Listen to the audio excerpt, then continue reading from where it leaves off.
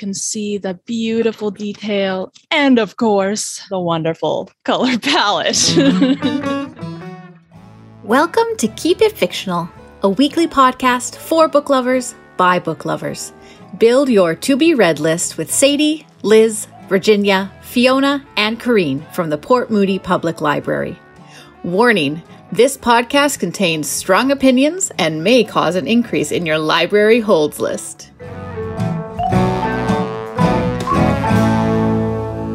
Hello, everyone, and welcome back to another episode of the Keep It Fictional podcast from the Port Moody Public Library.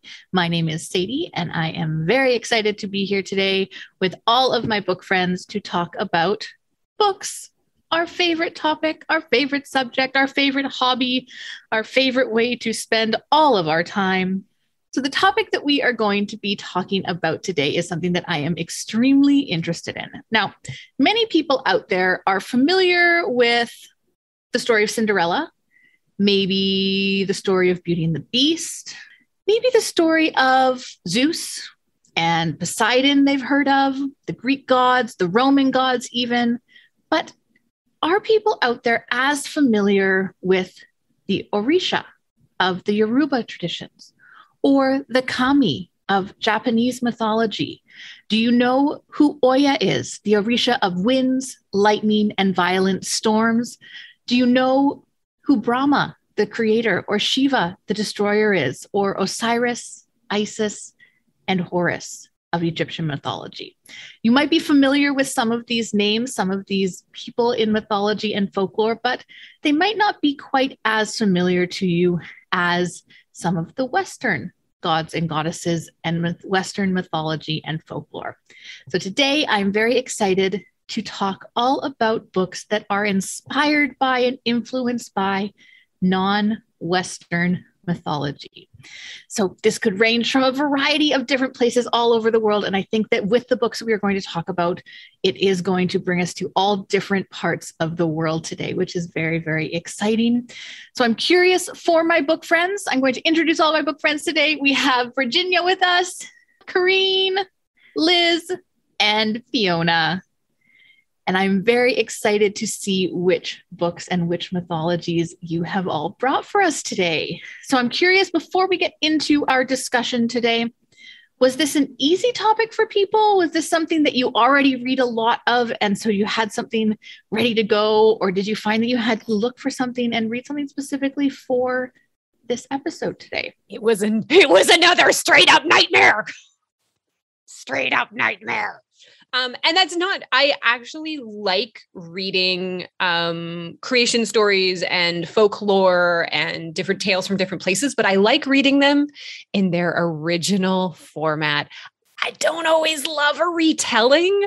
And so I really struggled to force myself to find a retelling and not just go back and do a collection of myths.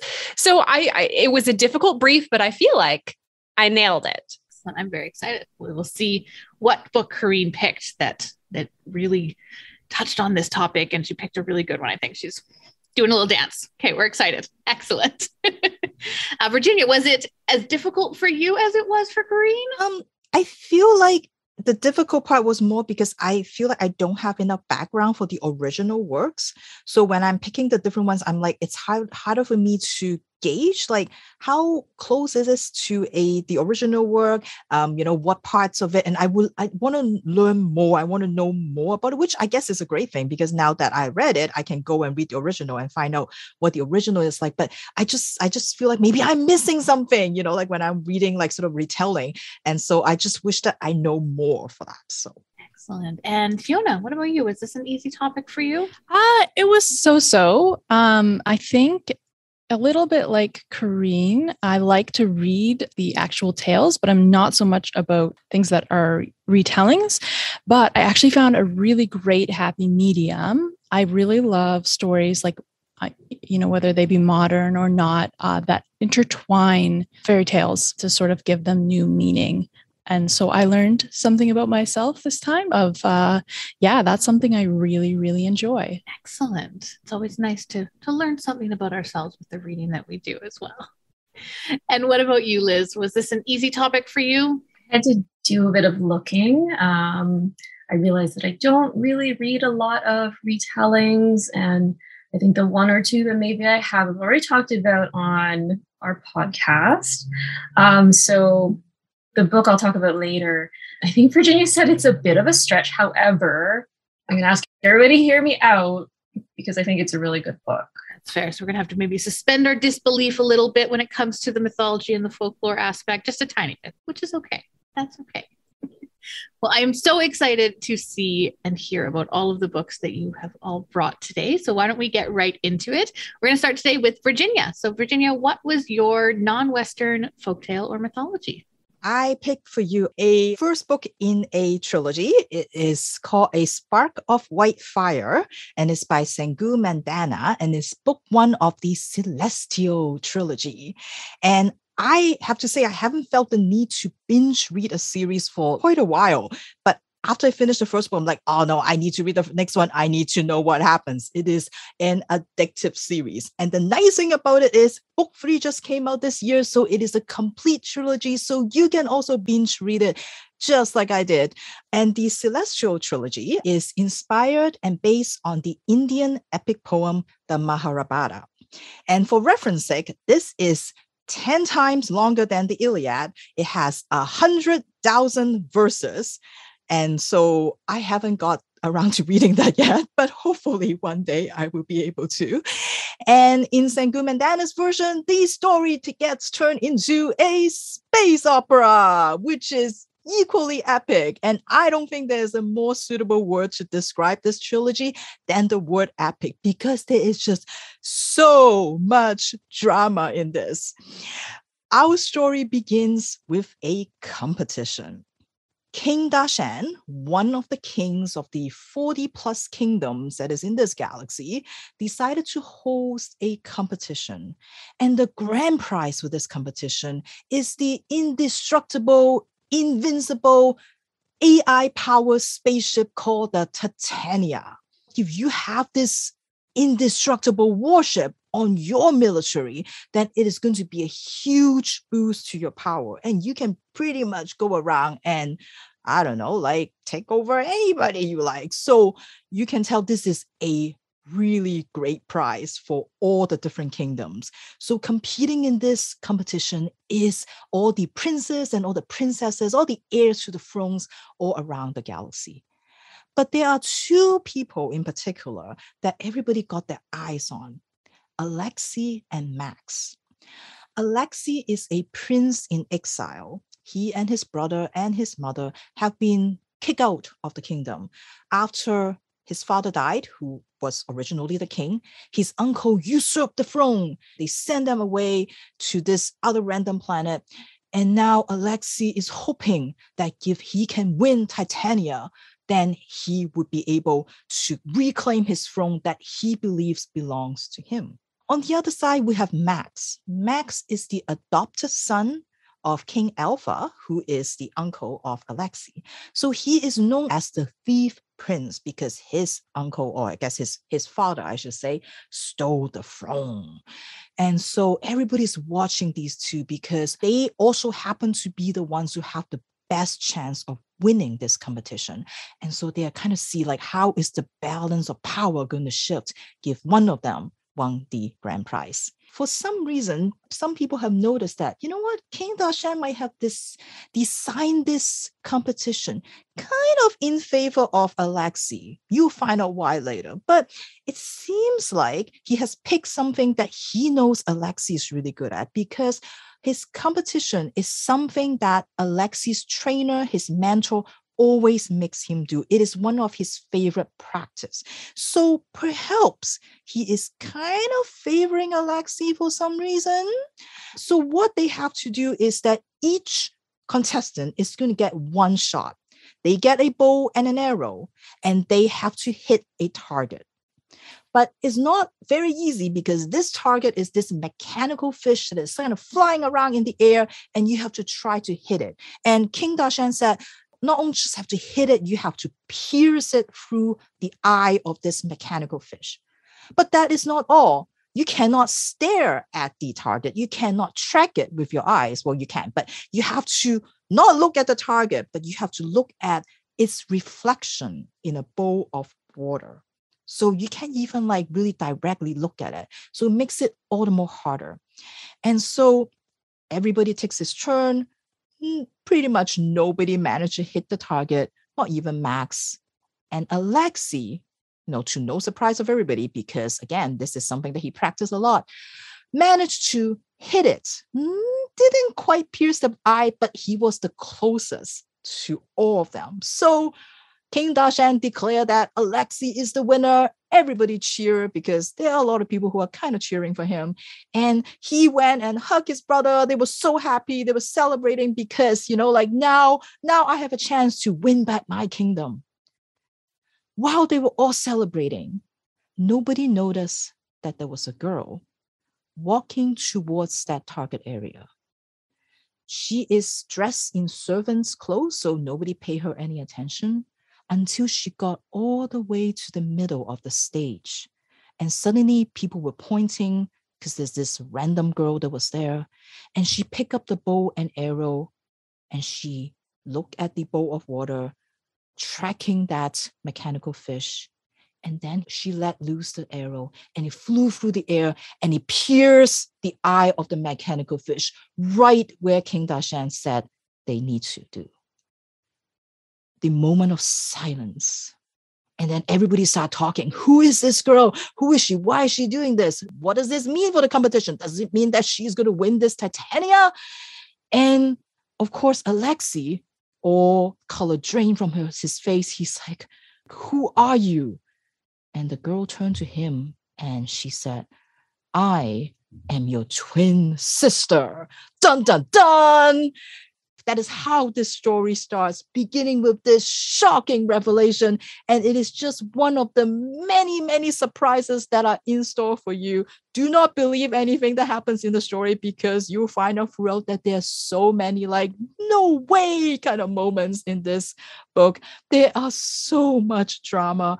And even though I have not read the original poem, but all the things that you associate with epic poems can be found in this book.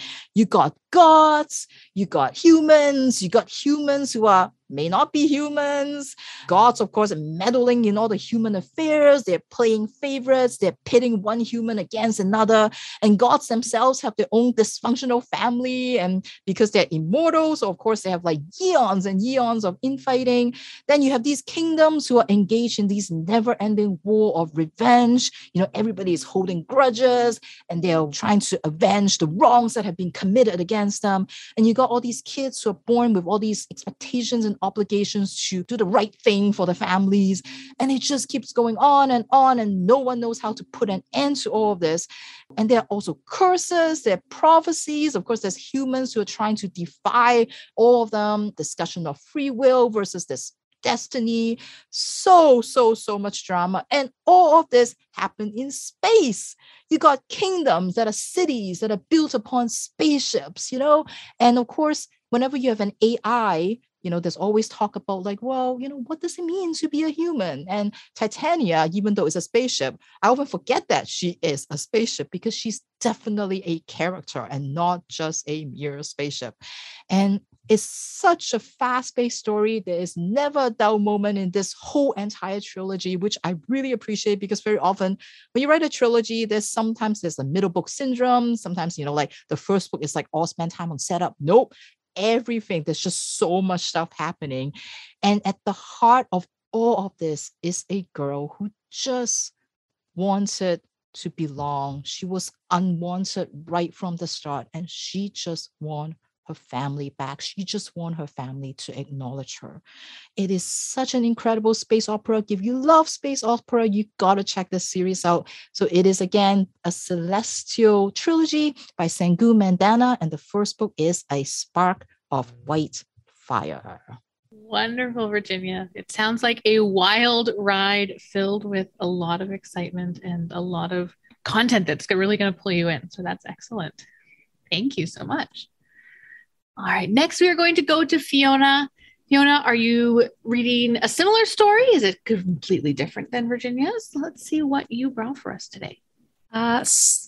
So I would say this is about as different as it can be. I have chosen a graphic novel that weaves in fairy tales, which do include some Western fairy tales as well as a Vietnamese fairy tale. It is called The Magic Fish by Trung Le Nguyen. And as you can see, it is one of Lindsay's picks, and I think generally is well loved among our staff. For those of you who are watching, you can see the beautiful detail and, of course, the wonderful color palette. Okay, where to start with this book? I think I sad cried in this book. I think I happy cried in this book. It was beautiful and touching. It was so beautiful. Okay, so this book is about Tien. His parents immigrated from Vietnam. He's now like kind of maybe young high school age, and he has two really good friends. And even though there's not a lot of money in his family because they're sending it back to Vietnam to help out his grandmother, there's a lot of love. He has a really lovely relationship with his mother, and his father and mother seem to be deeply in love. However, Tien has a secret, and although he wants to tell his mother, he can't find the right words because there is sometimes a language gap between them, with his mother having come from Vietnam and Tien growing up in the States. He just can't find the right words in Vietnamese to tell his mother about who he is, the way he is. So their main means of deep communication is through reading fairy tales. This is so beautifully handled in the book because they will read a story to each other, and the creator has used the characters' imaginations to represent the costumes and the character styles, and just set out the fairy tale how this person would tell and see it. So the first one is a Cinderella story. We hear that from Tien's point of view. And the next is actually a Vietnamese Cinderella story called The Magic Fish, which was really neat. You have the daughter of a man whose her mother has passed away, and then her father remarries, and then her father passes away, and she only has her stepmother and stepsister. And there's a line in this that made me just completely just re-see the like stepmother position.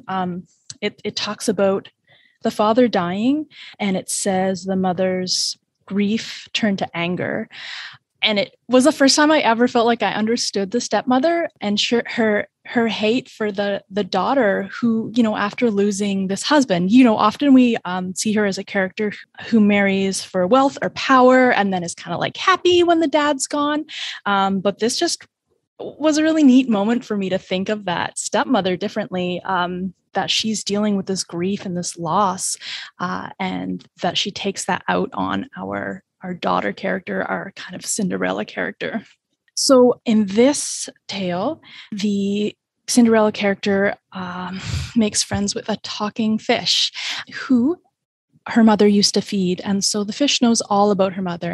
And he says, if you bring shrimp and you feed it to me in the pond, I will tell you all about your mother.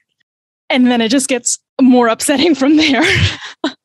It's just like, oh, I probably shouldn't say this, but the stepmother makes her eat the fish. It's really sad. Yeah, but I just loved the way the creator was able to like just fully embrace the bizarreness of fairy tales and like that just intense emotion, and just really make them applicable to the person who was telling them. It was so beautiful. And then the final tale is a Little Mermaid tale that is changed in a way that gives Tien an opportunity to embrace and accept his identity. So this is an own voice book about being gay and being a child of immigrants. And it sounds like it's very similar to the author's experience, with wonderful back pages explaining the style inspirations for all of the amazing costumes that he gave each of the fairy tale characters. I love a book with good back pages where we get to hear from the author. So this was beautiful from start to finish. I cried just a lot. Even if you're not a graphic novel fan, pick up The Magic Fish by Trung Le Nguyen. I cannot wait to see what else he makes. I encountered his work, a retelling of Beauty and the Beast in an anthology, and it was as beautiful. And then if you go on his author page, he has all of these other drawings of like Thumbelina and Bluebeard and all these other ones. And I want to see him do every fairy tale. So I hope he continues in that vein. Wonderful. Thank you so much, Fiona. Beautiful color palette and illustrations. All right. Well, I am very curious which book Corrine ended up picking. Which one really just knocked it out of the park for this topic? So Corrine, which book did you choose for today? Well, Sadie, the book that I choose that I feel like I kind of nailed the assignment is one that thankfully someone returned yesterday. So thank you, random patron of the Port Moody Public Library. I kind of saw it on the cart and I was like, oh, thank goodness. Oh, I'm safe. I'm good. I've got my book, because I was struggling. I had about 4 that I was kind of mulling over that I thought if I can read them all tonight, maybe I'll have something to talk about. But thankfully this book came in. So thank you, random customer of the Port Moody Public Library. I appreciate your timing so much, because the book that I chose, which was actually one that I really wanted to read, is the book Love in Color by Bolu Babalola. And it is a retelling of mythic tales from around the world. And specifically, the author talks a lot about West African myths and legends and folklore. I really admire the writer, Bolu, because she is a self-styled rom-com connoisseur. She loves stories about love, and I do too. So she is a rom-com expert, and she is the writer behind the Twitter account Michael B. Jordan's Girlfriend, which I also very much enjoyed. So it was such a pleasant delight to know that she was coming out with a selection of, and I know this is kind of weird for me, short stories. So there are 13 stories in this amazing book. 10 of them are retellings of various different kind of legends and folklore and fairy tales. And 3 of them are original stories, and they all center around love. And love in all of its different kind of ways. There is familial love, there is love between people. But what is really important about these stories, and what I think this author does really well, is that she deliberately set out to take the stories which sometimes have, let's go with like misogynistic overtones, horrible things happen to ladies, constantly just getting abducted by men, like constantly. And she really takes all that back and makes them very women-centered, and makes it all about women being seen for who they really are, and how they experience love, and how love is supposed to lift both of you up into being better for each other. Whereas sometimes in these stories, it's all about just getting that prize. So it is an anthology. And what she takes with a lot of these stories is she takes them kind of into modern day. So sometimes they might still be gods and or goddesses, but they are going to high school.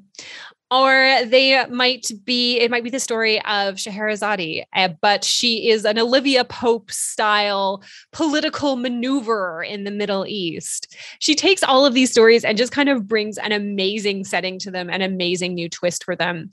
And as she writes about, and what I think that this collection is really powerful, is because oftentimes in romantic comedies or romantic stories, she says that Black and brown people are rarely seen. So she really wanted to set out to write a collection and a love letter to romance for Black and brown people. She is a Nigerian British author.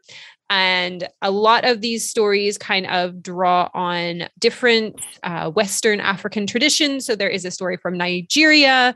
There is a story from the Calabar people of Nigeria, from the Ashanti tribe of Ghana, the Soninke people. There is a story from ancient Greece, one from China, one from the Lesotho, Mesopotamia. Like, she's drawing from a bunch of different sources, but she is pulling out the beautiful love story behind all of them. I think that what she is really successful at is that she has such a beautiful take on writing a romance story, and that she says that it isn't really love at first sight. When you see someone from across the room and you feel like a connection, it isn't love at first sight that you're feeling. It's promise at first sight. It's the promise of something. It's the possibility of it. So yes, if you are a romance fan, and honestly, even if you are a fan of discovering new stories and seeing a new twist on them, I would absolutely encourage you to find out the unique, deeply funny, sarcastic, wonderfully sharp wit of Bolu Babalola and pick up Love in Color. Excellent, Corinne. I think that is a wonderful pick. I have not read it, but it sounds absolutely wonderful. It really does.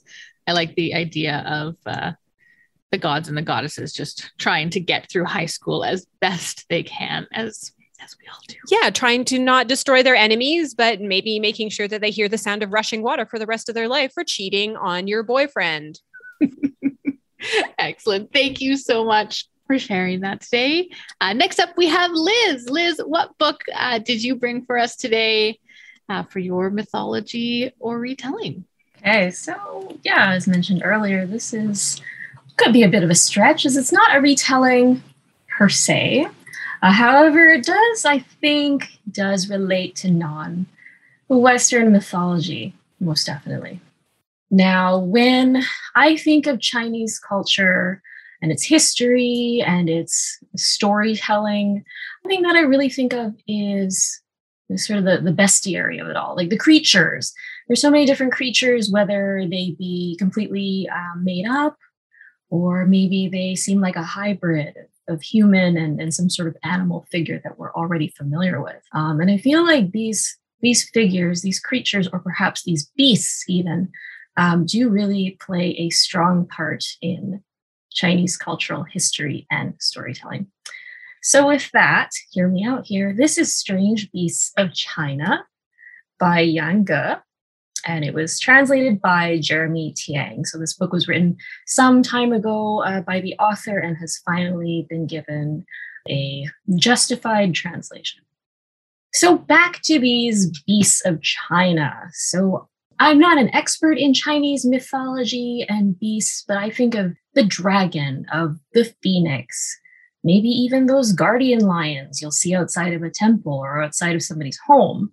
In terms of a hybrid with a more humanistic figure, maybe you've heard of the Monkey King and his mischievous ways, and how he has ingratiated himself into human society, causing havoc and trouble for the inhabitants of the town. While within Strange Beasts of China, which takes place in a fictional city named Yong'an, we have an unnamed narrator who was at one point a zoology student, and she is now a writer. Now, what she writes about, both in her popular novels as well as in the newspaper in commissioned articles, is beasts, or the strange beasts of Yong'an. Now, it turns out that there are 9 different types of beasts that live in this fictional city. For example, there is the heartsick beast, which any wealthy family can purchase as a pet or a companion for their young child. There is the flourishing beast that can grow into a sapling when planted after death. And there is also the sorrowful beast, who, as the name would suggest, cannot smile, because if they do, then they will die. Now, all of these different types of beasts, they all have their own quirks, but on the surface, for the most part, they look very humanoid. They look like anybody else in Yong'an City for the most part, although there will be tells, so maybe a furry palm or some gills at the back of their neck that you can't see when they're wearing clothing. or maybe a shade of green on a certain part of their body.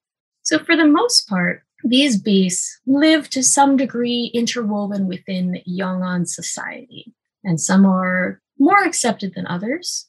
However, there is an overall pervasive message of otherness.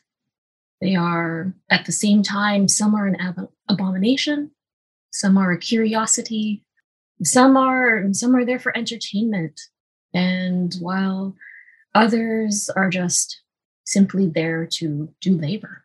So this really interesting look at how these beasts are within society, and our unnamed narrator becomes more and more ingratiated into learning about these beasts. So with her zoological background and delving into writing these popular articles and novels about these beasts, she drops deeper and deeper into the world of the beasts.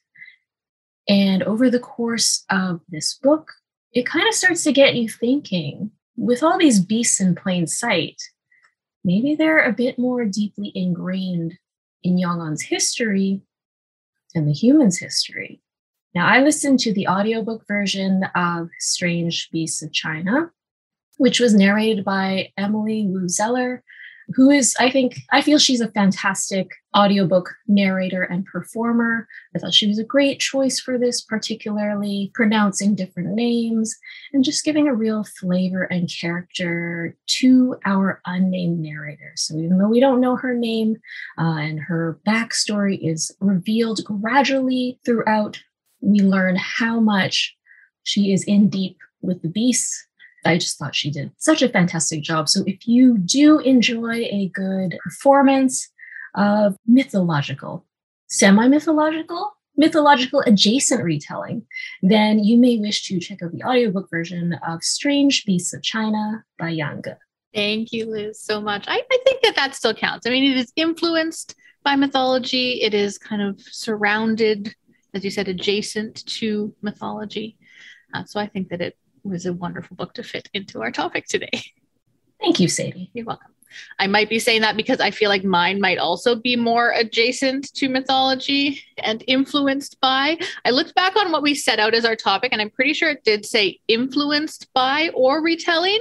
So I'm heavily falling onto the influenced by portion of that as well. So for the final book today, for my book, I have chosen one that I had on my to-read list since I learned about it. It came out earlier this year.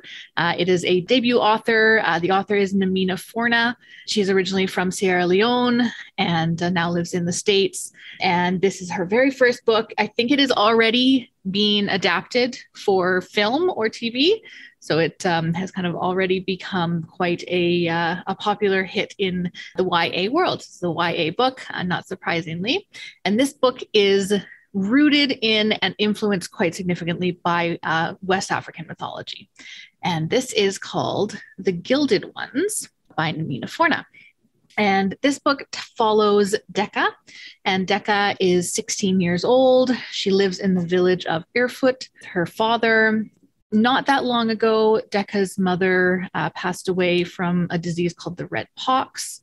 And her mother were always seen a little bit as outsiders in the village, whereas the rest of the village is very light-skinned. Decca and her mother have very dark skin. And so just because of that fact, they were always seen as being a little bit other, a little bit not, they didn't fit in quite as well. But that didn't stop Decca from creating a life in this village. She has her friends. She has her life with her family. Losing her mother was very, very difficult, but she still has this connection to her father. She loves him very much. He loves her very much. And she is very excited at the beginning of this book because she is about to undergo the purity ritual. And this ritual is something that all young women go through when they reach the age of 16. And it is a short ceremony where each of these young women is cut to see if their blood runs red. If their blood runs red, then they are pure, then they are good, upstanding citizens who can prepare for their marriages. However, if their blood does not run red, then unfortunately they are seen as demons. They are no longer welcome, and they undergo what's called the death mandate, because they are really, there's no reason for them to continue living in the eyes of this kind of village and this belief system.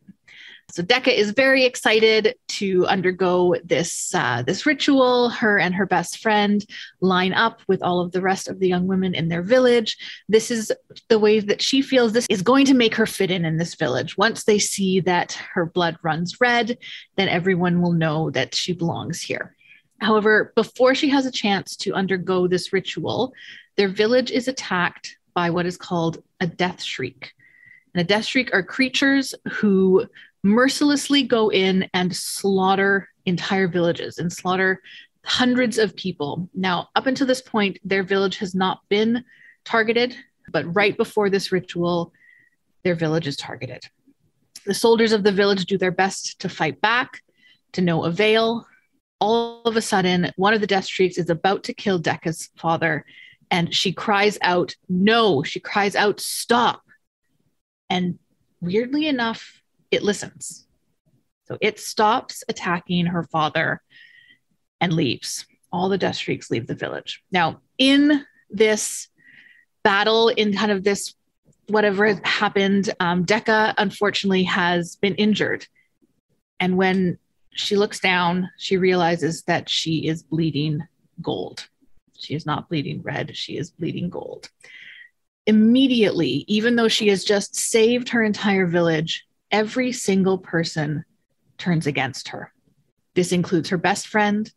This includes the young man who was just flirting with her 5 minutes earlier. This includes her father. Every single person turns against her and they kill her. Decca wakes up sometime later. She is somehow alive. All that she remembers is this young man stabbing a sword through her heart. She is chained up in the basement. She doesn't know what's going on. All that she knows is that her blood ran gold and she somehow managed to stop these death shrieks. She is told that she is a demon and that they will continue to kill her until she dies. Her father comes in, looks at her like she is a stranger, and then kills her again. This happens 9 times, where they kill her and she comes back to life, and they kill her and she comes back to life. And every single time that they kill her, they take the blood that is spilled and they sell it, because the golden blood makes quite a profit. She doesn't even know how long, until one day a mysterious woman arrives in the village and gives her an offer. She says, "You can stay here in this, the only life that you have ever known, or you can come with me and train to be a part of the emperor's army." And this is an army that is being created entirely of young women just like you.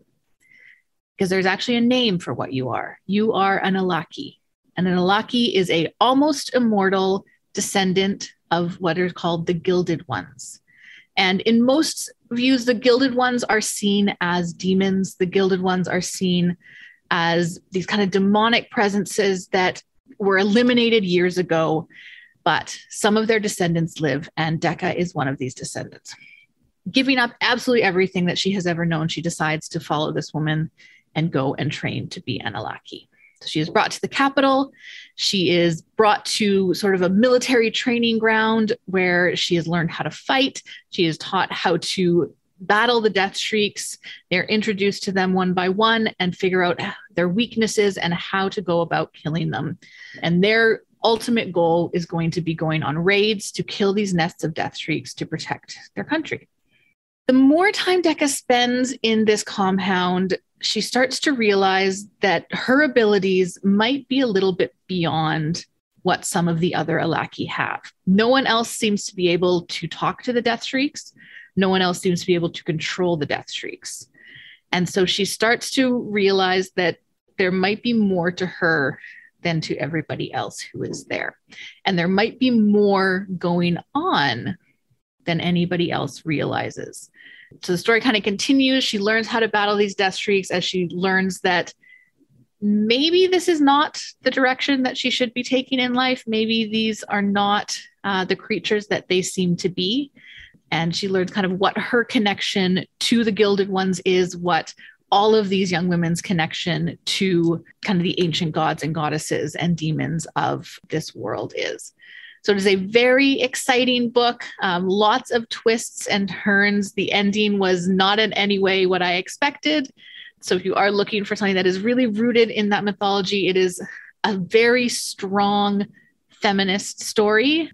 At kind of the base of it, it revolves around the idea that women are constantly being controlled by the men in their life and by the men of this world and of many worlds, and how they can fight back, how they can become who they are meant to be in a world that just constantly tries to push them down.